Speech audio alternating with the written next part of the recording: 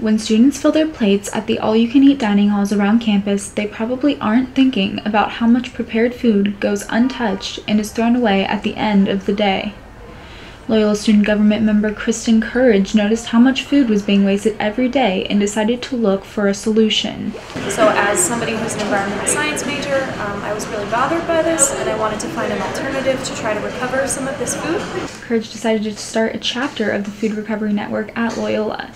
The goal is to save leftover food from the dining halls and donate it to local agencies like homeless shelters and churches. Food Recovery Network is the largest student movement against food waste and hunger in America. Since 2011, it has recovered about 1.19 million pounds of food and hopes to be up to 1.2 million by May. The organization now has 182 chapters in 41 states across the nation.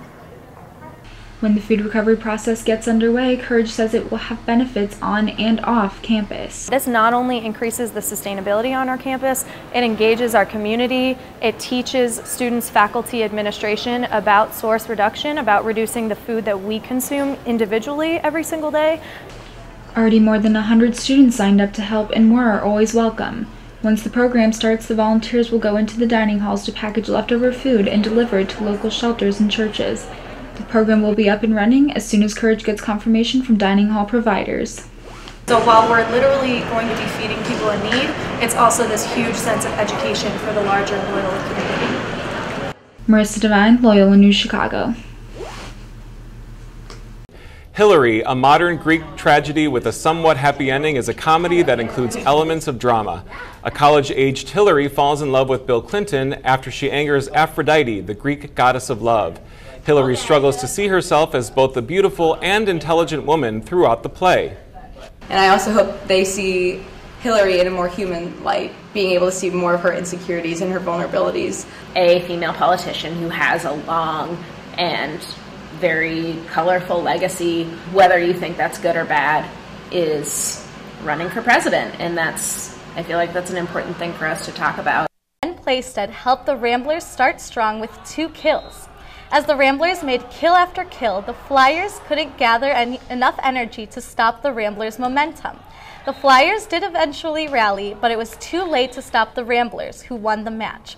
Senior Trevor Novotny added 10 kills and a career-high 13 digs to the game.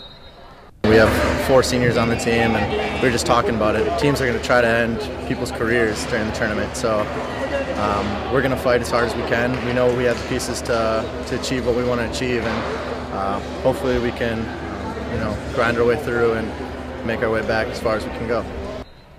The Ramblers have 4 more matches until the MIVA quarterfinals. The men's volleyball team had a big loss that might cost them the season, while Chicago baseball is just beginning. Marissa Devine is here with this week's sports. Thanks, Katrina. Although men's volleyball may be the reigning NCAA champs, they're on the outskirts this season and may not have an opportunity to defend their title. The Ramblers took on Lewis University last night in Gentile Arena in the semifinals of the MIVA tournament. Loyola could not come out on top against the Flyers after losing the first 2 sets. They came back in the 3rd set using key player Nick Olson to pull out the win. But in the end, the Ramblers just couldn't shake their slow start. They lost the 4th set and ultimately the match.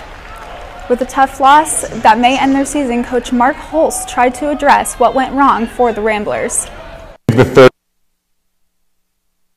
The 3rd set, we started playing kind of the way we thought we wanted to play the whole time. They did a great job. Lewis was great tonight. I think they were really, really good.